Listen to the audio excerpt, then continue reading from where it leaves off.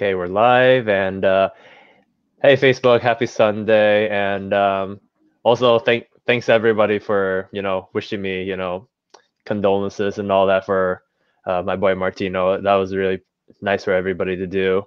It's kind of like I woke up to that, unfortunately, but yeah, just here we are. We're gonna talk with my friend Anya, and then Anya, why don't you go ahead and introduce yourself and tell us where you're at and what you do, and yeah, just Yeah, give us a quick intro.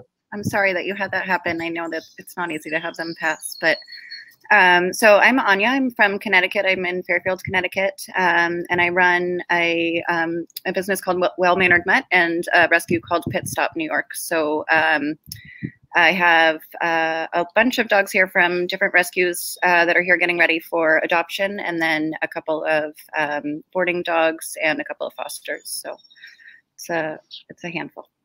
Nice. And then like your rescue is it mainly bullies, or is it just like is it primarily pity types? I just kind of fell into them. I started volunteering at a shelter a while ago, and that was kind of just all they had. And I didn't really know much about the pit bulls in general, but I just started getting into them, and then realized that was sort of a need that wasn't met in my community. Yeah. So like, what kind of motivated you to do the rescue for bullies? Just because? Honestly, I really wanted to do it in a way that people could get like good dogs. I worked at a lot of shelters in the area, and I think it's hard for people with families and that sort of thing to be able to adopt a dog sometimes because they just don't know enough about the dog for it to be safe. Mm-hmm. So our primary focus was to focus on good adoptable dogs that were safe in the community. So we pulled a lot from ACC in New York and Bridgeport and Stamford, and we did a couple of dogfighting dogs from some busts that I helped with at the ASPCA as well. So that was pretty cool. Yeah. That's cool. Yeah, maybe I want to talk about the fighting dogs, because I think that'll be an interesting topic. But yeah, I think for this whole Facebook Live, Anya and I want to talk about just what's to be expected when you have a bully breed, or if you're going to rescue one, just some things you should have or have available when you try to adopt a pity, a bulldog, bully. Bully breed can go from bulldog, American bulldog, pit bull terrier, or Staffordshire. Just in general. So yeah, and I think that's part of the problem is there's so many different types of dogs out there that are being labeled, A as pit bulls, but B, there are different types of even pit bulls in the community. There are those that are kind of like the really low stocky ones, and then there are ones that are 100 pounds and super tall and lanky. Like it's kind of ridiculous to call all of those the same breed even. Not ridiculous, but it just doesn't really make sense sometimes. It's hard because you get like boxer lab mix, and then they look pit bull, and then they get like I feel bad for the stocky ones just because they literally have no legs, and it's just and they get all the arthritis, and the little like frog dogs that are just they're not genetically well bred at all, but people go for. I know, and they look they're okay. I'm not attracted to like the big smush and big stocky. Yeah. Some of them I am, but like not all of them. I just feel bad for them because I know because they can't breathe. Yeah. So, yeah. I think this is a good topic just because like I'm sure you and I have plenty of clients with bully breeds, and they kind of just like get one and then they don't expect. They don't know what to expect for sure. I think the primary issues that I see are reactivity to other dogs or dog aggression. So I think it's helpful to be honest that that's what the breed is genetically predisposed to. Every breed has something that they're better at or worse at, and the pitties were bred to fight other dogs. So the idea that all of them are going to be your nanny dog and whatever, I don't really totally understand where that idea came from, but I don't think that any dog should be your nanny dog. Like, I just don't think that that's a good idea. But I think, living in an apartment with a pit bull is also, it can be difficult. Like, I think being prepared that they're not always the easiest dogs, that they're strong, and that they do have that genetic predisposition to be potentially dog aggressive, or at least to, not back down from a conflict, can be tough. So I think, it's important that people are prepared for that. Yeah. I mean, even so, I mean, I've had a quarter of people or clients that I talk to that are like I've bring them back to a little history lesson where, you mix a terrier with a certain terrier with a bulldog, and then you get a pit bull, and then they're just like, I mean, they're really cool in that aspect too. But I think, being prepared for even the fact that they need an outlet, they need to play tug, they need to do all of those things. They're not just like the couch potato dog, Yeah. So like, Anya, if someone tries to go and adopt a dog from you, like what are some critiques, or what are some criterias, or what are some like requirements that you would, that is like, mandatory or like necessary? So I try to not have like mandatory things, because I do think, it does exclude some people that it shouldn't. We try to have sort of a specific conversation with every person, asking like what their lifestyle is like. Are they looking for a dog to go to the dog park? Because that's probably not what they're going to get. Even if you have a really social pit bull, I just am not really an advocate of going to dog parks with them in general. Sure.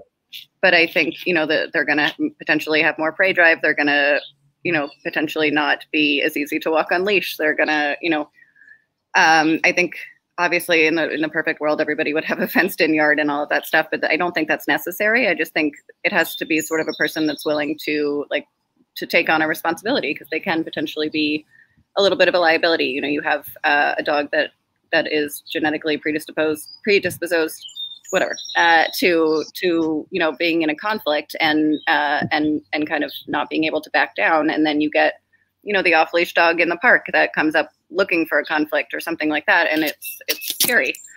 And there are a lot of really good ones, but I think it's important to be sort of aware of like what they're made for, and that they're not the easiest dog that you can just bring to everybody's house and go have play with their dogs. They do have kind of a rougher play style, and I think it's just important to be sort of aware of what you're walking into. So, maybe going on groups on Facebook and seeing like what people are dealing with their dogs sometimes would be helpful, or, and even just spending like real time with the dog, like really just going and taking the dog off property and seeing like, what are they like? Do they, are they going after every bird in the neighborhood? Or are they just kind of sticking with you, like kind of getting to know the dog that you're going to take home? It's not just the picture of it. It's like, what is the dog really like? Mm-hmm. Yeah. I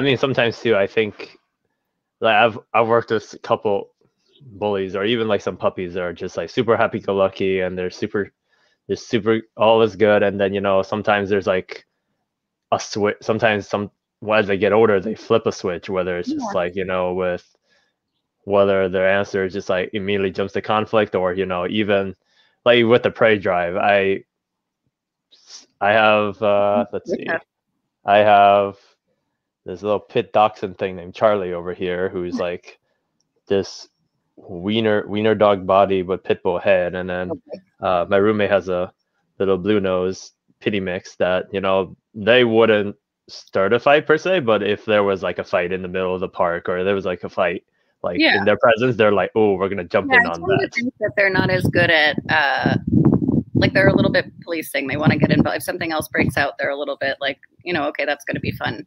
And it is for them, like the way that you get out there, drive on the spring pole and all that stuff. Like it is practicing rehearsal of that behavior, and it's fun for them, but that makes it hard to, get them not to do if it's fun for them. Yeah. I mean, it's just like something for people to be aware. I mean, it's just like, I just call it sharking at that point, but it's like pit bull. I mean, I love pit bulls. I used to have a red-nosed pit bull, and she was absolutely gorgeous. She was so sweet with everybody, and it was just nice. But it just kind of, for sure. Yeah, I mean, pit bulls just want to be inside your shirt or under the covers and all that, and they're just like super sweet. I just feel like people just need to be aware of what they need to provide with the dog. Yeah, and I think that's a lot of it. Like, it's not just the neighborhood walk, and that's not going to do it. It's just not. So, I think people need to be committed to like doing some enrichment and some training and some tugs and some, like some outlets for these dogs, because they're not getting, what ends up happening, I think, is that they're not able to go all the places that all these other dogs are able to go and get those outlets out. And so they have, a lot of pent up energy, and then they get out and they're bored. Like, there's nothing else for them to do. So, and I think it's important for people to be aware of like how to break up dog fights if that happens, and, to be aware that you have a powerful animal, whatever it is, a pit bull, a shepherd, whatever, like you should know how to do that stuff. And I think, they're wonderful dogs, and I really truly love them. And I love how social they are. Like, I think that the dogs, the pitties that have, human directed aggression, genetically, like that's not really right either. They should, especially like the fighting lines of dogs, they really should be able to be, kind of split up by somebody like a total neutral third party and not redirect on anybody. So they are incredibly social with people, for sure. Yeah. Why you love them. Yeah. I mean, like with people, there's just like, people, like, I usually don't get that much issue with pit bulls and other people. Like, they're super they're just things a little wrong. Yeah, they're just usually so wiggly about it. I mean, with the dog stuff with animals, that kind of just comes with the territory. But that's that out. My first foster took the leg off one of my cats, and I was like, "Oh, this is serious. Okay, got it." Like, yeah. Hold on, there's a comment real quick. Rob, I can't find beginning of this. I take it we don't think much of pitties. No answer. Pit bull or shepherd, you're scary. I am Robin. I mean, we're not putting hate on the breed. I mean, we're just trying to. No, it's all I have in my house. I love them. I don't want to. Sorry, I didn't mean to come off that way at all. But I really truly love these dogs, and it's all I'll ever have. And I run a rescue and house them in my house. Like, I love these dogs. I just think that people should be, aware of what they're walking into. It's not always the dog that can get along with every dog and take everywhere. It's just not. Yeah. We're just talking about this. I mean, like, it's on a YouTube video at this point where, I can just go and copy paste this and then just be like, hey, if you're thinking about getting a bully breed, just let's watch this and just be aware of the possibility that they are not going to get along with dogs. Like, be aware that might be a thing, and can your lifestyle handle that? So if it can, totally go for it. Like, they're wonderful, wonderful dogs, and they're not impossible to manage. Like, it's not like you have to do all the dog park stuff and whatever. And it's just, it might be a possibility that your dog will be dog aggressive. Like, it just is. Yeah. I mean, no, I mean, it's just, they're powerful breeds, we just have to be aware of it. But, Kim wrote a lot about like the ethology of the breeds, and like, it's interesting to look at it from that perspective, if that's what they were bred for. So when we get ones that are super social, it's almost, abnormal.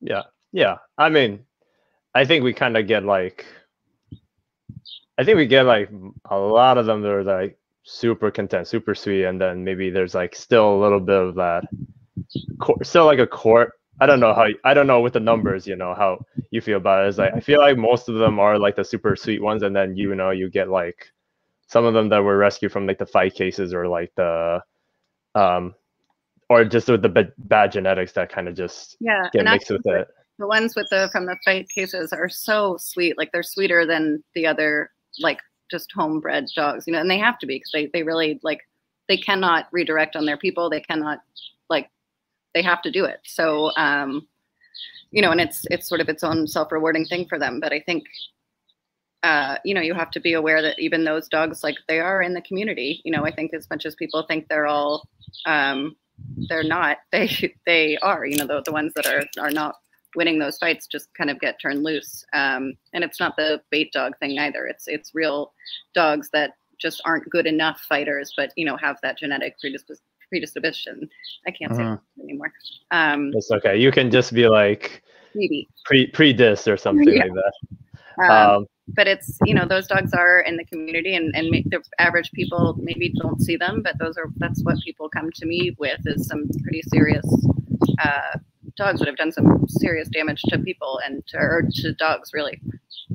Yeah, and I think because we met at the J Jack workshop, Yeah. right? In Utah. Yeah, and so it's like, I mean, just knowing the way Jay works, and just with dog trainers in general, it's like your dog, your pit bull or whatever breed you have with issues, it doesn't have to. It can still have a really nice life. Absolutely, that's what. Yeah, the most important thing is like getting training and getting it so that they can do all that stuff. But the dog park just might not be the thing. Yeah, or just at this point, like, just know your dog enough where you know certain contexts or certain situations, certain social and that can be really areas. Hard for adopting. You don't know the dog you're getting, and I do get a lot of people, I think, that recently adopted dogs that aren't what they thought they were going to be. A lot of the shelters, I don't think, really do a whole lot of evaluations with other dogs, and if they don't like the results, maybe I don't know. I'm not going to go there, but there are a lot of, especially lately, I think, some really sketchy dogs that have gotten out of shelters because of COVID and all that stuff. And the shelters are really well intentioned. I've worked in shelters all my life, and I have done that before. Like, I've said, it's not a pit bull, it's a whatever mix, but trying to get these dogs into homes, I totally get it, because they're lovely dogs and you want to see them thrive. But it's important for the shelters to be honest with people too. People need to be aware of what they're taking on, and maybe they'll be totally willing to do it, but you have to tell them. Yeah, and I mean, that's the thing, is just communication is super important, or just getting as much info as you can, and then knowing, like, is this a dog that is worth keeping, and is this something can I maintain? Bring it around your friends' dogs that are really friendly first, and see like what kind of reaction you get there. Because if you get a reaction with dogs that are not badly intentioned, like, that's the problem. And not one that's unfixable by any means, but it does, it's hard to live with one of those dogs. Yeah, I mean, it's like nobody wants to live with a project dog unless you're dead set on it, you're mentally prepared for it, and it's I don't want to do it. I have one here right now that my neighbor has 2 little Jack Russells, and they broke my fence the other day and got into my property, and I have this really, really serious dog here, and like, I don't like, it's not fun to live like in fear. It's not and I'm not saying that they're all like this, but there are certain dogs out there that are not fun to own. Like, they're just not. So I think just knowing what you're getting into, it doesn't mean don't get a pit bull. It means just check out which pit bull you're getting. Like, ask for some video, ask to walk it around the street and see what happens. Like, just don't bring a strange animal into your house. It's a pretty. Yeah, I totally hear you. I mean, just dogs in general, people people just think, oh, the dogs should be okay with having another strange dog come into the house. Yeah. And then it's just like, but I want to, and I was just like, yeah, but does your dog prefer it? Yeah. If it's like, depending on how you bring the dog into the house. But yeah, I mean, it's just everyone sues each other. Everyone, like, it's such a sue happy world these days that lawsuits, bills. What do you want now? It's and that's like a potential, it is with any dog. But I think, besides the dog aggression stuff, I think they're more prone to just like over arousal behaviors in general, like jumping up and grabbing stuff is in their genetic line. So, I think that's just stuff, like, sometimes they can be a little bit rough with kids. Sometimes they can be wonderful with kids. It's like any dog, you don't know, but, just be aware. Yeah. And I think you too, I mean, just like, Dobermans had their day where they were all super dangerous, Rotties, and then German Shepherds, even like Goldens, like way back in the day, I think, because they were overbred. And with like, I think with Air Buddy, when it like premiered, that's when everyone started like getting Goldens, and not all of them were like pretty responsible and all that good stuff. So I mean, it can happen totally with it. So but I mean, with that, so we have like pit bulls, they get really aroused, and they love to do high aroused things, and might not be best suited for interacting with every single dog, or just like like most dogs or most people that don't get along with everybody. Like what are some things that you suggest to like clients or potential adopters? Like what's some activities that you would recommend them doing with their dog? Like, you know, tugging, we talked about this when we went to see Jay. Because it's far away from your hands. So if you have a dog that's kind of coming at you a little bit, trying to grab stuff, I like to get them as far away from my body as I can. I like a lot of like foraging activities, like just putting, you know, kibble in the grass and letting them kind of just find their own breakfast or dinner. Most of my pitties love to rip up like Amazon boxes and Kongs and stuff like that. But I also recommend, you know, like whenever you're bringing a new dog home, I would keep, you know, a drag leash on it for the first couple of months. Honestly, like you just never know what's going to pop up. I think that like 3-day, 3-week, 3-month thing is way underrated. You know, I think people get really comfortable in the first 2 weeks and then they take the drag leash off and then all of a sudden the dog starts jumping on them and they've got no way to stop them except grabbing their collar or doing something that's going to, you know, cause a little bit more frustration. I think the other thing with the pitties that, you know, the leash pressure stuff really matters. Like they really not enjoy, but like the leash pressure kind of turns them on a little bit. So I think, you know, the more that you're pulling back and like in dog interactions, freaking out and taking the leash like super tight, it's going to make it worse. If you can, you know, just sort of try to make it a little bit more natural and make some arcs and make some room. And I think in general, the pitties do really well with like bat type style stuff where they can make their own space and just realize like they don't need to go over to that thing and make a conflict. If they don't want it, they can just sort of walk away by themselves. They do really well with like decompression walks and just letting them get in nature, car rides, that sort of stuff. And I tend to think if they're off leash, it is usually a little bit easier for them to have interactions. But obviously, if you're not sure which way that's going to go, then don't do that. But I do tend to see like a lot of the pitties get really stiff at the first intro and then like slam themselves into a play bow. And so if you're not letting them do that second part, it can come off really a little bit offensive to the other dog. So yeah, I mean, with the whole pulling back, I mean that whole oppositional reflex. I mean, if you're letting like a Chihuahua or a German Shepherd or Great Dane like have back harness and you're pulling back, it's like no different from pulling a guy off a bar fight, you know, and you're just creating that frustration. You're just amping them up more. So I mean that's definitely just oppositional reflex with dogs in general. But I mean with the pitties, it's just like you have to have. It's like same thing with any other dog. You have to just be smart on how you use the leash, and then, you know, like I mean Chad Mack and Jay always talked about, you know, not creating a lot of conflict with those dogs on leashes and just and you see it when you start to hold tight, they're ready to go, and they weren't 2 seconds ago, you know. Yeah, and I mean it's just like decompression walks or just like, you know, just that exposure, because like for me I try to at least teach dogs like that, or reactive dogs in general, just to be okay with the presence of other animals and dogs, just be exposed on a leash, and we don't necessarily have to be interact with them or anything. Interact with it. But then like if you do want your dogs to be off leash somewhere, then that's where, you know, we should do your research. Or it's like, you know, I mean there's all these different things, from there's like private dog parks you could rent. I mean even like sniff spot, like it's like literally an Airbnb for like backyards and fenced-in properties that you could look up backyard and borrow it for a little bit. Like just go enjoy being with your dog, but they don't have to go find their fun with somebody else, you know. Yeah, and then like you can literally book it for an hour, and then it's like as cheap as like $8 or $10 depending on where it is. Around you? I have a couple, and I've been sending all my reactive dogs or dogs with issues there, or they just don't trust they have a recall yet, like to those places. Practice. Yeah, to practice, or just let them have their fun, as you say. Yeah. And then even with that, like, you know, that important thing about finding their fun, because we kind of just assume that we're fun. We're fun, or most dog things, like let them be dogs is fun. Yeah. Where it's like if we let them be, yeah, they're gonna find in the way that we don't want them to find. And it's not every dog, right? But the ones I think maybe it's just more that what I'm getting exposed to as as dealing with more aggression or something. But there are some really there are some dogs that look at dogs and are like, great, let's start this. There's not a lot of them, but there's certainly some.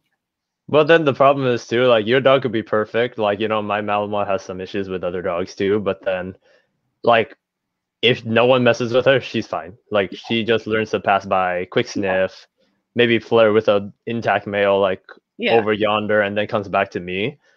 But then the problem is like you have to consider like other people's dogs. Totally. Because that's why it's like kind of just so risque, because it's like you could be the best owner with the world with the pit bull that's super solid and all that, but then the minute like small Fifi Yorkie or you getting sued, like it sucks, but it is the way that it is, so that's where it's like when you have like powerful breeds in general, or just like dogs that are just more likely to have a short fuse, that's where it's like you just have to strategize, like, okay, like where's the place I can be a little bit more comfortable than usual, and where's the place where I need to just have them with me, just like leave it, or just like I have, whether I had to have like pepper spray in my tree pouch or something, or like I think even like J Jack the other day, I mean when we were at their workshop, he was like talking about having those those little crackle pop things that you would throw on the ground, it's like fireworks. He was like saying, just put that in your tree pouch and just throw it towards when the dog is coming towards you.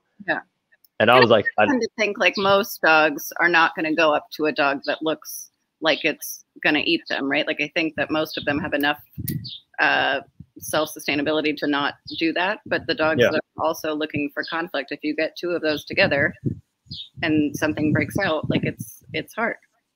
Yeah. I mean, it's no different from people, you go somewhere, you have one guy that doesn't know how to handle his emotions, and then there's another guy that just doesn't want to negotiate and want to do the same thing, and then outburst. Exactly. Yeah. And then we just get that attention, or sometimes we're just like, oh, we're just gonna not look at that. They'll solve it on their own, and then that's the bigger thing for me. Like they're not gonna solve it on their own, so you got to get them out of there. And I think there's like that interesting idea of like it's all in how they're raised, and it's not at all. I think especially dealing with the dog fighting dogs, like there are some of them that can be like the top prize fighter, and then all of a sudden they don't have to be, and they won't. There are some that will never be able to be quote unquote trained out of that or whatever. But there are genetics can go either way. But I think it's important to look at like it might not be how they're raised. It could just be like bad genetics. You could have a pit bull puppy, you could have whatever puppy, and it might, you could socialize it to as much as you want, and it might still not be great with dogs, or it might. That's kind of the problem to you. Every time you get one from a rescuer, every time it's like some of those dogs you kind of don't know where they're originating from. And it could be like lack of exposure to stuff. Like a lot of people who give up their dogs probably didn't take them a million places and introduce them to 100 people. Like they're probably not those people. Yeah. I mean, it's like, pit bull puppies are so cute. I love pity pup. I mean, like when my roommate brought hers, I was just like, at first I was like skeptical, but then as soon as she brought her into the house, and then I was just like 10-week-old little thing, and I'm just like, okay, fine, I'll get the crate ready. Were you skeptical of the breed? No, like just skeptical. I was just like, we're getting a puppy. Yeah. And then she brings her in. I'm just like, okay, I can't say no to a pit bull face. I'm just like, what was your first like experience with pitties? So this is when I was in high school. I was in New Jersey, high school kid, and I had like a Shih Tzu, Dachshund, and Corgi already. And then I've been volunteering at a rescue there, like every Saturday I go to PetSmart to help them out. And then this one dog on Pathfinder that I put, really gorgeous little red-nosed pit bull. Well, not little. She's like 60 pounds. She was big. She was super pretty. She was super nice. And I showed my mom this picture online, and she's like, hell no, we ain't getting a pit bull. It's like that dog. It's like, you've seen all the Dog Whisperer episodes. Like, yeah, but this could be, look, you fixed it. It's like, look, this could be my junior. This could be the daddy kind of thing. And then they were just like, oh my God. And then it just so happened that when my mom picked me up, I was like, oh, look, she's here. Oh. And then she got to meet her a little bit. And then all of a sudden, this tall guy, long-haired dude with tattoos is like checking her out. And my mom was just like having a bad hunch about it. And she's like, I'm going to go for a walk with this dog. Yeah, I'm going to leave now. And then after that, it was like, we went home. We took her home. And it was like, she was great with the little dogs. I mean, even my dachshund like snapped at her. Yeah. And she was like, okay, I'm cool. Yeah, it's not, I mean, some of them can be like super, super tolerant. It's just not all of them, you know? Yeah, I mean, like, she would. Genetics, you've got the top of the ladder and the bottom, and sometimes you get lucky, but. Oh, she was the best. I mean, she was dog reactive, and I was, high schooler, not knowing what to do, right. And walking on a gel eater, and it was like I struggled a little bit. Yeah. But overall, it was like, she was that dog. Like, we went to the park, and she was super playful. This is when I was super novice. Yeah. And but listen, sometimes it works out just fine, It works out just fine, and like one time we brought her to PetSmart just to bring her to the vet, and then like he had this little Maltese puppy climb on her head, and she was a mama dog, and I was just like, oh god, okay. I was just like, and I was watching it the whole time, and she was, and it was like all pretty good. But then we had one incident where the neighbor came out with a 30-foot flexi with a Yorkie, and the Yorkie like ran up to her like being hella snarky, and I was like, oh, all of a sudden I pulled back on the collar, and then like, well, it just had one little stitch, but it was like, of course they made a report about it, and my mom was just didn't want to keep the dog after that, and so that kind of just motivated me a little bit more after that, after we rehomed her, to just be more responsible after that with the dogs. And sometimes you just need that one dog that teaches you, like, okay.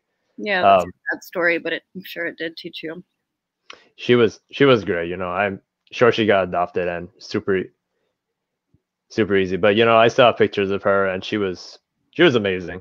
That's why I love the breed, even though you hear all the bad rep. But it's like, this breed is amazing. I love it. They are super loyal, and they're great companions. Like there's really socially, like they're wonderful dogs. It just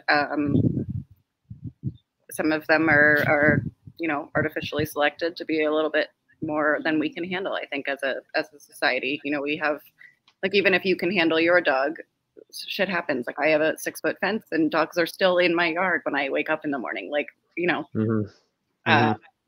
so you just can't control every other environmental thing sometimes. Sure. I mean, I tell people all the time, like 90% of the time you'll have it handled, but then 10% shit happens in life, and then it is what it is, So yeah, and I do think, if you know how to break up fights, it's not the end of the world. Even, like, it's not going to kill your dog too. Like, dog fights that kill other dogs do take like hours. Like, you have time to get in there and get one of them off or do whatever, but you have to know how to do that. And grabbing collars would not be my my top suggestion, or trying to pry their mouths open with your hands, because I've done that too. But it's like, it's all instinct, and I don't really want other people to learn the way that I did. Like, I learned through a lot of experiences that I wish hadn't happened, a lot of dog fights that I wish hadn't happened, So yeah. I can relate. I mean, I had to pry one bully off of a dog, and kind of took my fingernail off, unfortunately, but it was fine. Looking at your hand, wondering if there was something related there.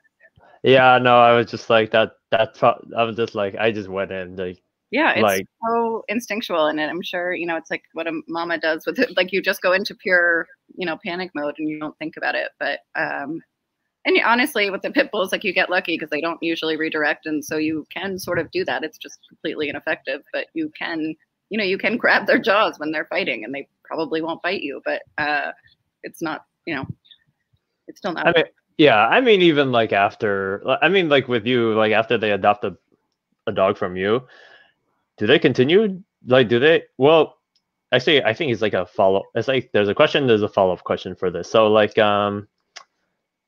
when you foster your bullies, right? And do you put in foundation work and work with them, and then like if they get adopted, do they end up continue working with you like after that, or do they just contact you That's when needed? the ideal scenario, but it doesn't always happen that way. They always spend, usually the really perfect ones can spend, less than 2 weeks here, but they always spend at least usually a couple weeks or a couple months here. So they definitely get foundation stuff and we just like find out a lot of information on them. So I think that evaluation period of like taking them out of the shelter and seeing what you've really got is super important. I've had dogs that I had one dog that played like beautifully at the shelter with other dogs, and then I brought him home and he immediately attacked two dogs, like both dogs that I tried to introduce him to. So I think you can get false positives and a whole lot of false negatives too. So I think a lot of dogs can look really aggressive in the shelter, and then maybe you take them out from behind the gate and they're totally fine. So I think it's important to, take that time to see what you've got. Do you have like a high prey drive dog? Should you not put that with kids? Maybe, that sort of thing. So, we're lucky that we've been able, like we have the capability to sort of keep them as long as we need to make sure they find the right home. But I tend to think that by the time adopters are reaching out, they're sort of at their limit. But and I don't know what that is. Like I don't know what I can do to kind of catch that before it happens. But by the time I hear from people, I feel like it's usually not great news. But sometimes. Okay, but like assuming you did work with those dogs, and then like you give them the whole gist about like what to do with this dog, what not to do with this dog, and here's his list of 10 commands of what we did. I mean, people don't always, you can be like, this dog's not good with kids, and then they're going to bring it around kids, and like you could only tell people so much. Right. And it's almost like the more you tell people not to do something, the more that they want to do it so they can see it themselves. You know what I mean? So it's hard. It's just, It's hard. It's hard. I mean, I was just like curious for the most part with that. I mean, in general, keep in contact with as much as I can, and I try to follow up as much as we can. But usually, by the time they leave here, they don't have that many, issues that they need to work through. Yeah, I would say too. I mean, just if you're not familiar with the bully breeds, the bullies in general, just don't wait for a bad thing to happen and then call a trainer. They usually, like when you play tug, they're usually very verbal and vocal, and that can scare people who haven't had a pit bull before. Like usually it's because they're having a blast. But like I've gotten a couple of calls on that type of stuff. Like, oh, I think she's growling at me, and like, she's playing with you, I promise. But if a different dog did that, yeah, like it might be different. Yeah, I mean, honestly, it's just I just tell people, I would just suggest to people that are watching, or just like potential people that do get pit bulls, if you get a bully breed and if you know your stuff and your experience, cool. If you just your first time, or you like this dog and you want to make it work, just get a trainer involved. Just have them come to the house, see what you can do to improve the property, or just 100%. See if you can put the structure in there. I mean, if you have someone like you and I that know GRC, that's I think I try to push people in the direction of finding somebody that's familiar with pit bulls in particular, that knows that type of stuff, because there's a whole lot of people who can come to your house and teach you sit and down, and that's not going to fix it. Yeah, I mean, like my favorite activities to teach a dog, especially with a breed like that, it's like, play tug, we go through like ready, easy enough, all the cues to teach them, and then like just get them used to just bringing that out. Lifestyle thing instead of, just training. Yeah, fulfilling the dog, because, like bullies have their own way of fulfilling it, but we can't just give it to them like that. Otherwise, that's kind of bad. So that's always like, we bring. I mean, we as people, like we take dogs in our house, and they're basically just prisoners in our house for the most part. It sounds mean, but it's like, unfortunately, they just can't go in a car and just drive off. And it's hard to do. Like, I am in favor of humane euthanasia for the dogs that really can't exist in this society, but it doesn't happen very often. I think I've had maybe 4 in the past couple of years, but it is important to know that like some of these dogs are not pets. Yeah, I mean, like people, even like for the most part, if you can give that dog a job, and it could be like spring pole, it could be anything, just give them something. Yeah, Yeah, it could be spring pole. Spring pole, you just get a bungee, Yep. get a toy. Like it doesn't have to be like the fancy yoga pole thing. It could be just like a simple. I bought one for like $25. It's like and with a panic snap, and I throw it across a tree branch, and That's you perfect. know that's just as that's easy. That's something that someone can just go put it in their backyard and go let them tug it out and let it out of their system. Even like a treadmill or even like the slat mill. You know, like there's so many. Yeah, there's so much. You just purchased one? Yeah, I'm excited. Sweet. I bought one from my friend in San Diego, but I have to see how her schedule is so she can bring it up here. So, but yeah, like slat mill, tug, nose work, agility, or like dot diving. To do than just looking for conflict all day. Like that's not going to be fun for them, or it will be fun for them, but not fun for you. Yeah, just figure out a strategy figure out like a routine that makes your dog happy, that brings out the best in that dog. We don't have to make him like conform to being like golden retriever if he's not if he doesn't want to be, that's Jay always talks about.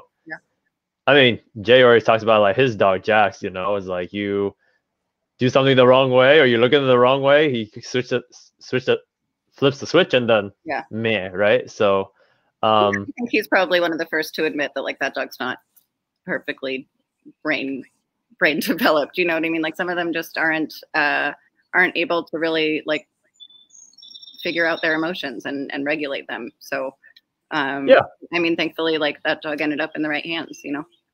Yeah, and I mean it's like with the right hands, and then you're like, and he tells you, and you wouldn't have or you wouldn't have found out the hard way. And so that's why it's kind of like, and people just think going for a walk is like the exercise. Yeah, I have the hardest time getting people to wrap their brain around. Like I don't even take my dogs for a neighborhood walk. Like if we're going to go to the park, we drive up the street and we take them out, and like it's just it's not enough. Yeah.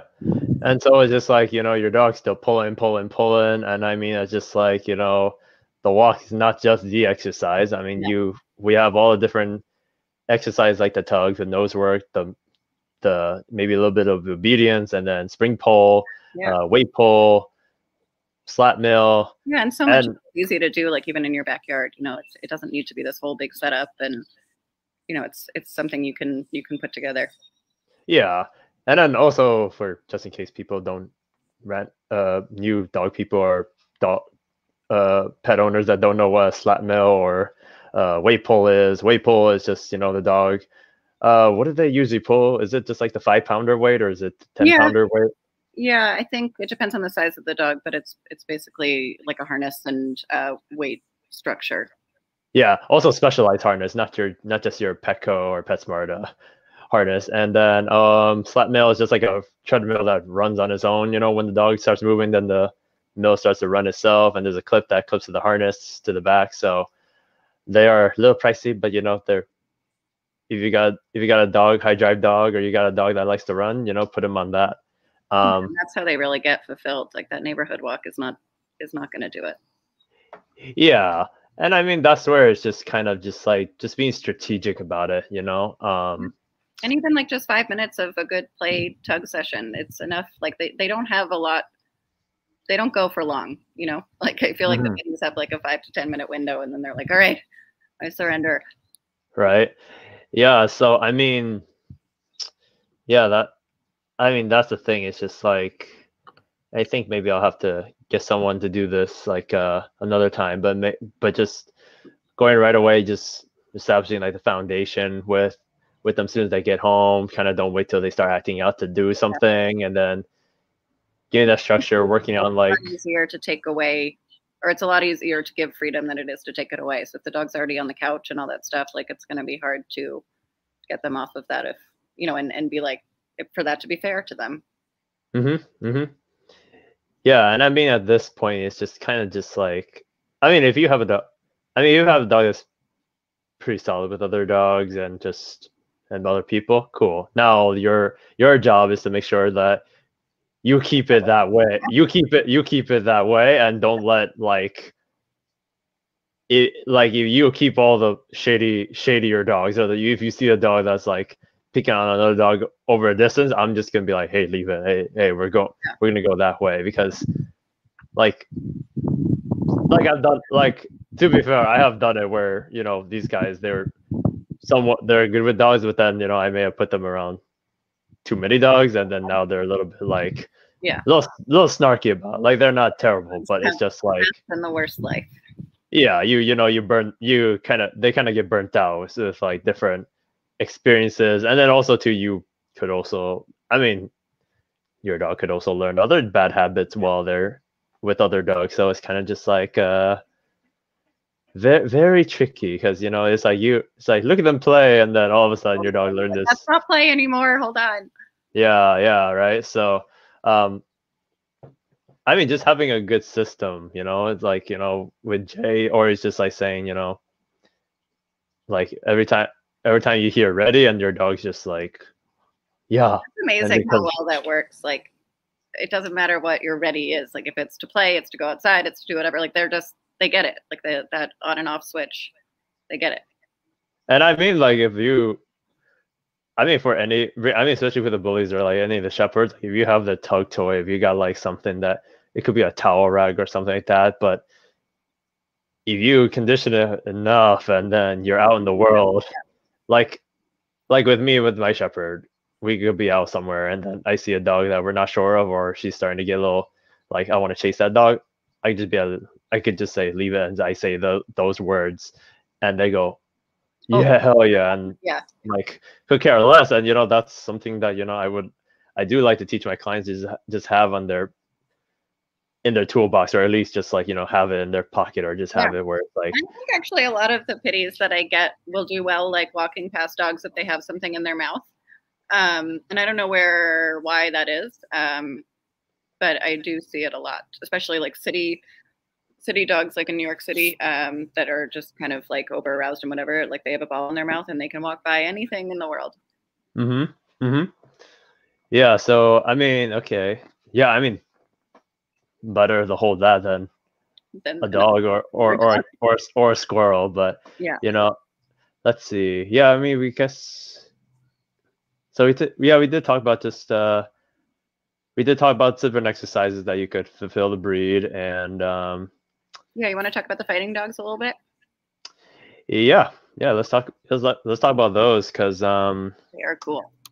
They're cool. I have yet to meet one or anything like that, but, you know, just sweet. They're like a special kind of sweet. I remember being like really nervous when I first went on my first deployment, because I was like, how are we going to keep, you know, 300 dogs that want to kill each other in an area? Like, how is that going to be safe? And it's really interesting. Like, I wouldn't necessarily say all of them are like looking for conflict. Like, they know how to turn it off and on their own, because I guess they're just all in a yard together, like on chains, and they have to figure out like, okay, if I try to fight you all day, I'm exhausted.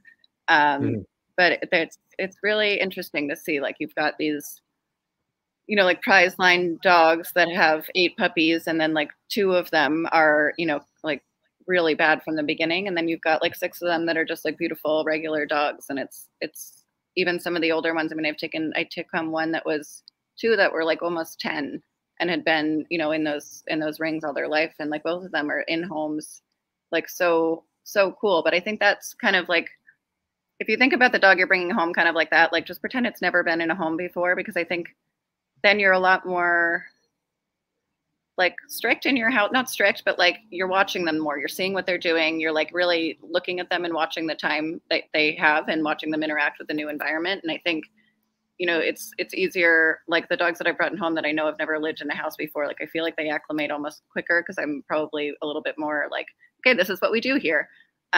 So I guess you're kind of less like sympathetic, right? Just because. Or like I expect them to have no idea. So like, when I open the fridge, I'm going to back them up with my body a little bit, because I think it's going to scare them, or they're going to get into the fridge and grab something. Like, instead of waiting for all that stuff to happen, or the trash can or whatever, like, expect that stuff is going to happen, and expect that probably whoever had the dog last, if they were in a home, like, didn't do it the right way, or they wouldn't have had to give up the dog. So, you know, maybe you expect that like those little annoying things that that do add up and annoy people enough that they're like, I can't have this anymore. But yeah, so bringing them home has been really cool because it's like, you know, that they've never experienced anything. Like they've never done stairs. They've never done really anything at all, but they've all been like brilliant with dogs. Like 2 of them go to dog parks, and I never, ever, ever recommend that. But these, they're incredible. So like, it's really interesting to see how social some of them can be, just like completely naturally. And obviously there's a bunch of them, like I would say it's probably 50-50, but it's incredible that some of them just like are totally like, you know, all their genetics was wrong, you know, all of their raising was wrong, and they're still good dogs. So on the other side of the whole thing, like you can get amazingly resilient dogs.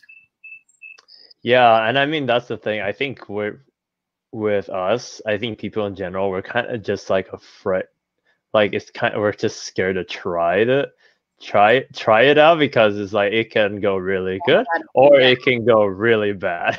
Yeah. And then if we get real bad, then we're just not gonna do this ever again. And yeah, and there's only one way to figure that out, right?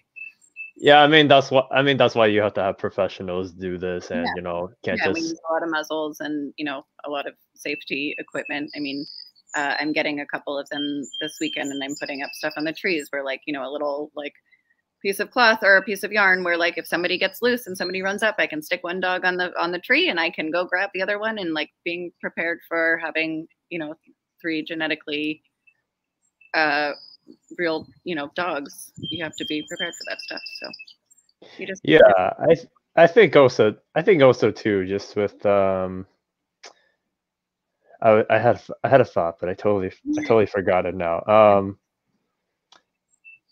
I think like if you put them with the right people like yourself, or like even like Jay Jack, or even like Amy Sadler, who like helped that whole case of like dog fighting dogs, and then, you know, just try to see like how to give like placing them in actually working jobs, whether it's like a police dog or like a dog diving dog, to be seen as the same as shepherds and all that stuff. Like they have that same capability and the same drive.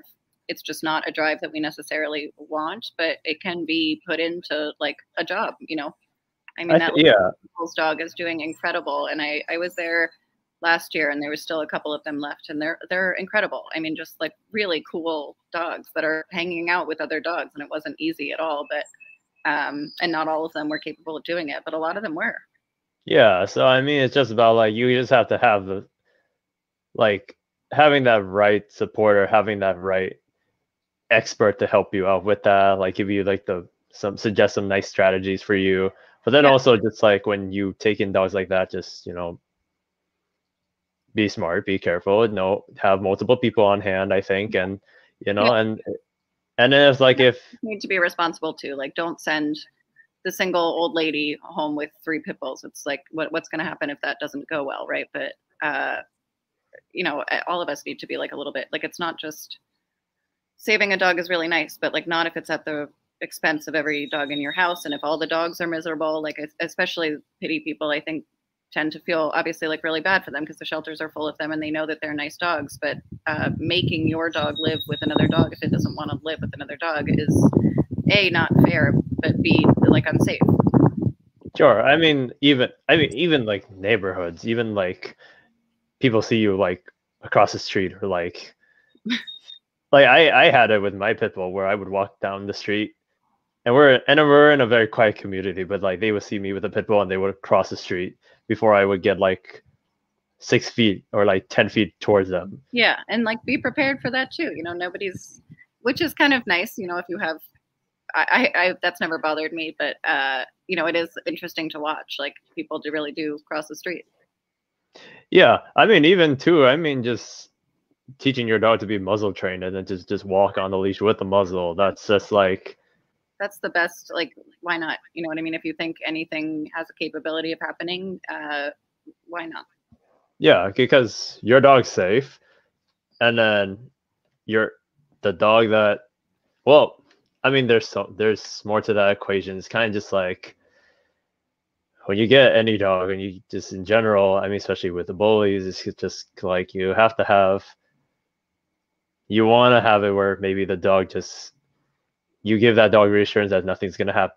Nothing's gonna happen. You know, have something that in case the dog comes. Happen. You know, like don't let your aggressive dog be attacked. Like if Yeah. that's part of your responsibility too, is to be aware of your surroundings. You know, like don't go on a walk on your phone the whole time. Be aware of where dogs are. Make a little space if you see them. Like, you know, show your dog that you see it too, and that, you know, like you can just go the other way. Yeah. And, you know, I mean, just like, you know, just have to, some people just have to be okay or just accept the fact that they have to do that. Their dog's not going to be the friendliest, or just, you have to go through that phase of almost like, I don't know, like, being upset about that, like being like, yeah, that sucks, I don't have that dog, but this is the dog I do have, and he's pretty cool. I mean, yeah, I mean, the other than that, if it's just not being around like all the dogs, I mean, otherwise he's still pretty cool. He's pretty fun. I'm like, dude, that's great versus just like a dog that's just not good with people, dogs, kids, right. Everything, you know. You know, way harder, and you don't like dogs that will go after you as an owner is not fun. But yeah, I think that's the cool part about the pitties is like you're really very, very unlikely to get one that is aggressive towards its owner. Like, of course, there are a few of everything, but like that's not really in their repertoire. Yeah, I mean, it's like there's so many different factors coming from, like whether it is genetics or whether, you know, you just didn't do any exposure or socializing from young, or we brought the dog at a very fragile social period to get mugged by another dog, or, you know, or accidentally had country. Yeah, you know, just taking a dog that you had felt bad for, and then just wasn't equipped and had no idea, right? And so yeah, I think that happens a lot. I mean, they're wonderful dogs, and you see the pictures and you fall in love. But I think going to a shelter and maybe being like, hey, this is my situation. What dog do you have, including a pit bull, that would be willing to fit that bill? Like, instead of going in being like, I want this one. You know, when I worked in shelters, I felt like everybody was just coming in. I mean, that's how it works. You just look online at pictures, and there's like barely any information. And if you read it, that's great, but most people don't. And most of it's like sugar coated in a way that makes it seem like the dog has no issues. So, you know, going in and looking at the dog that fits your lifestyle is a lot more important than what it looks like, I think. I mean, even like in Pet Finder, or like you see Facebook posts, or you see like thousands of dogs on there. Yeah, and then you'll see most of the bullies, they just go and say no other animals, no kids, no, like, no, most of the time only have to be only dog. Yeah. And, you know, that's the thing, is kind of just like, it's not a lot of opportunities for those dogs. It's not a lot of opportunities, or it's kind of just like, you know, let your dog. I mean, it's kind of the same with my dogs. My dogs can be super, he's like, say hi, all of that, like with dogs outside of the home, but outside of home, they're just like, you know, this is my space. I just want to relax. You know, I don't want to I don't want to deal with this. Yeah, I don't want to deal with share or whatever. And it's kind of just like, you know, it's kind of just, I tell people all the time, like, hey, you know, you had this house for several years, and then all of a sudden, like, you're super friendly with people, but you want to come back home and just decompress and just not. We don't ask the dogs if they want to bring this dog in. You know, we just do it to them. Yeah, and I think people just, you know, I talk shit about the pit bull sometimes just because it's fun, but it's just like, I still love them and all that. I mean, just also, one, I'm just aware what they're capable of. Two, I just know how to work with it or manage it. And I think as soon as you figure out how to work with it, they're a lot of fun, you know.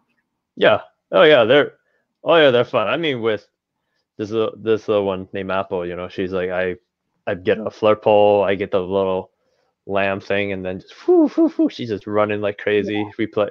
So she's terrible with tug right now. She just finally figured out how to keep the toy in her mouth, but, you know, we're still working on that. And then this broken dachshund pitty mix, you know, he don't really tug, but his niche is just like digging holes and just looking at. And I pointed to where the head of the gopher was, like, popping out of the hole, and he still was like, I'm gonna go dig in that hole over there. I'm like, I still don't it's know where it is. I'm like, it's right here. I just showed you where it is. Like, that's too easy. I'm gonna go find it here. I'm like, okay. And at that point, you're kind of just like, you know what? They all Just have their things that they like to we, do, you know. yeah, it's kind of just like, you know, we love them for who they are, you know, and we just know. I mean, it's just like everyone has some sort of issue or problem. We just, Yeah. Yeah, I well, think we, that's a great way to look at it. Like, just love them for who they are. I mean, trying to change what they're bred to do or trying to pretend that they're all just like nanny dog couch potatoes. Like, it's love the dog that you have. yeah, I mean, I'm sure back then, because even like going back then in history, everyone's dogs was off leash and just can just walk around in the town and just like everyone was fine. But now that was like 18 or 1700s. Now we're in 2020 and no dog can be left found Yeah. off leash outside of the house. And Hard to be a dog now, I think. yeah, and so some ways I just feel bad because they're just stuck in their houses, and then they're only going out when we're ready to go out, or when we have to. We run We their can whole lives. or when we have to, we can, or when we have to afford to get a dog walker or something like that. So the dogs don't really get much in that sense. Yeah. But I mean, the best way, I mean, just make your house a gym, make your dog like make your house a dog workout center, so you don't ever, so you can, You don't even have to leave. you don't have to leave. But then also your breed is that, like, bully breeds or just any dog, they don't have it where they're just built up, and they go somewhere and they just let it rip and loose on other things, other dogs, people, and then we're just like, oh my god, Where did this come from? Yeah. like, I'm so sorry he's doing this. Yeah. And just kind of thing, and just and then like, people get scared to take them out again, and it's this whole cyclical thing. But there's a lot of stuff you can do with these dogs inside for sure, you know, or in your garage or whatever. Like, there's all sorts of stuff you can do.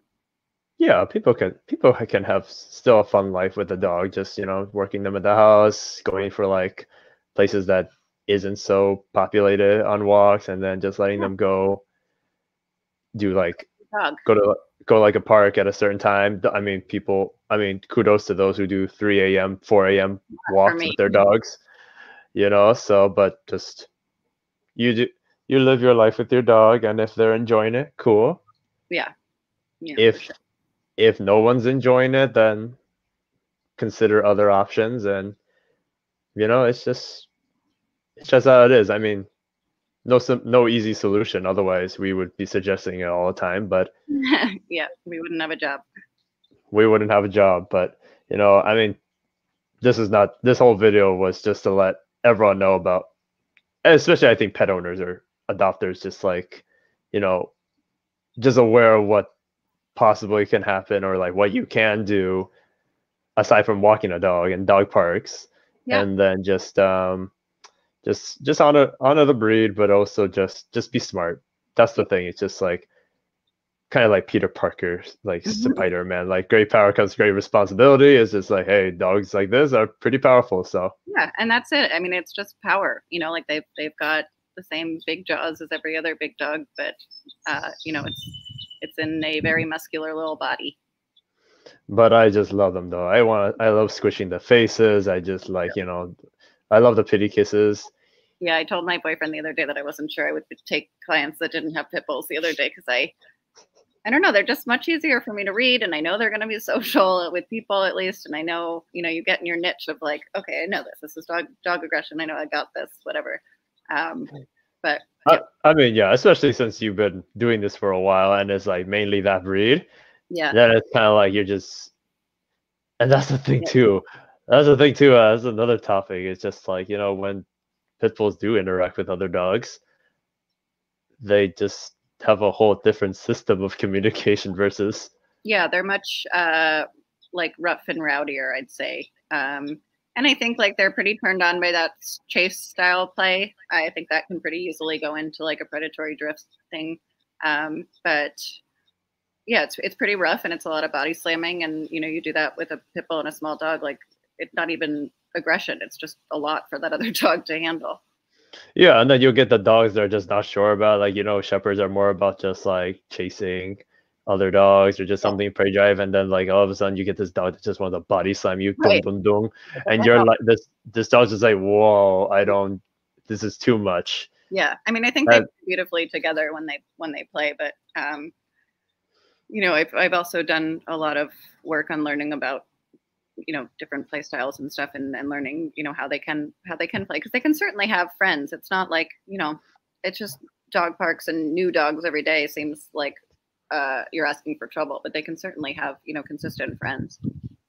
Yeah, I mean, I would just say, you know, just find dogs, study your dog's play style, and then get those dogs around dogs similar to that, and not just have your bouncy like don't get your quarterback pit bull to go and body slam the insecure German Shepherd or Golden like at the random beach, you know. So yeah, you have to find the play style that works, and then also just and be aware of how to handle a situation if it happens, you know, like just be prepared. Yeah, I think also just having the right role model dogs too, just to get them around, and just I have them like actually take a appropriate correction. Yeah, is really important, because a lot of dogs, especially mine, tend to overcorrect and start fights incidentally. Yep. And so it might not have been your dog to start it, but your dog will definitely finish it per se, right? So that's the thing. There's so much in the world that ideal world that we wish could just happen, but you know, it just doesn't. But it's some of those things, you know, like when you get a bully breed like that, okay, they're good with dogs, keep them with dogs that work pretty well, play well, get dogs that can appropriately teach them that it's not acceptable, versus like some random dog that's just gonna bite your dog. Yeah, you know, so that's not helpful.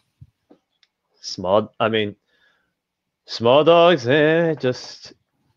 Yeah, I still am not a huge fan of big, small dog. Like, just that dynamic can be hard. One thing goes wrong and it's too much, but some of them can. Yeah. I mean, you've seen all the different I'm sure I think more like the Hispanics, or like you go in more like the Southern California area, and you'll see like everybody Chihuahua and a pit bull. Yeah, a combination between Chihuahua and pit bull, and I'm just like, well, I can kind of see the Chihuahua be the pit bull, and the pit bull the Chihuahua, but you know, don't take any shit. All right, but I mean, it worked out, so okay. Yeah. But I mean, this is just a nice topic to talk about, just because it's like, it feels like every expert knows, but that not the average Joe person knows. Nobody really talks about it. Like, I think it's important to know what you have. You know, like it's a real possibility that you may have a dog-to-dog issue. Like, you should know that. You know. Yeah, and I think I eventually want to. It's a bad dog. It really doesn't. It's literally what they were bred to do. I mean, it's like, yeah, your dog can still be a bad dog, but it doesn't have. Yeah. But your dog, but that can still be a good dog, and you can still love that. Yeah. That dog, you know, is nothing like. Is not the end of the world. You just have to be smart with that dog. Yeah. But yeah, I mean, I think I do want to. I think we don't do enough play. Excuse you, young lady. Why are you yawning so loud? I'm in an interview. Busy. Yeah, my Malama's literally right here, just being needy about it. Oh, so cute. Very about it. Yeah, you're the dog. You're the dog that overcorrects. That I don't let you be around other dogs. Then you just let the other, and then you bring out the sharks and the other two. So yeah, they all learn that eventually, I guess, right? They all learn that, or I just learned that. You know, I just learned after like few times. I'm just like, okay, I'm done with it. Fine. Maybe this isn't the best idea. This isn't the best. I'm not being socially responsible right now. So. Yeah. But yeah, no, I think just topics like this is fun. I mean, just also learning how to play with your dog is really fun. I mean, it's really important. That's why play. I love all of Jay Jack's stuff. I mean, I think anybody who's looking to learn more about different types of play with your dog should go check him out. Yeah, I think I just have to message him when he's at home, where we can do the StreamYard like this. Yeah. Because I want to talk about like the importance of play with him, and just have that available for everybody. I think that's something I learned pretty recently. I think, like, he's always said it, but I didn't really understand that if your dog doesn't have that outlet, like, it's more likely for stuff to not go well. Like they need that outlet. It's not just a fun thing, but if you want your dog to be able to hang out with other dogs and to be, you know, under control, or even just under control in general, I think the play stuff is really the way to go. I mean, yeah, I mean, dogs that have behavior issues is because they don't feel fulfilled, or they don't get to express that part of it. So yeah, for sure. just having that is just really important. But no, this is great. You know, Anya, very appreciative. I'm sorry about Motley again. Yeah, Martino just. I'm sorry. Martino was a good one. I mean, he had his issues too. But you know, he was just a insecure golden. A pretty cool dog. He was great. He was amazing. You know, I'm probably one of these days gonna go up to his puppy parents' house to give him a gift and just talk about it. So, but outside of that, so Anya, do you have any big projects? Got any new things going on, dog related or non-dog related? Well, I have the 3 dog fighting dogs coming this weekend, which is exciting. So I'll probably be tied to the house for the next couple of months. But I love seeing what they're capable of. So it should be fun. What about you? I want to try to plan to host dog trainers out here where I am. I just need to figure out the cost and coordinate just like where to get people. Where can I rent a space that isn't going to cost me like hundreds of dollars, since I don't have my own facility. To bring trainers to host, because I definitely want to bring like Jay Jack, Larry Crone. Me too. Heather Beck, Chad Mack, and all that. I mean, everybody. I'll make a trip out of it. Hell yeah. And then plus I don't have to pay for boarding for my dog, so perfect. Even better. And then like other plans, you know, conference. I'm gonna go to conference in San Diego this year, and I don't know if you know Noi Popo with Silver School. Yep, you're going to that.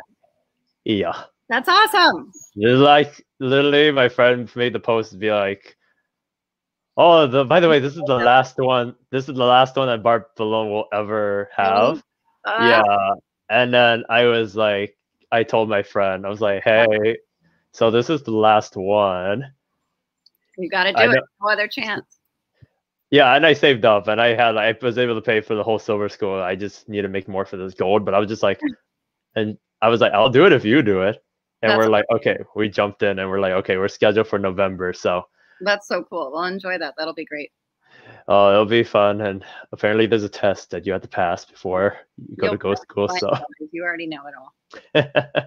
But all right, cool. So if anyone in your area, or if anyone was like interested with your services, or like want to rescue a dog per se from you, like how would they reach you, or how would you?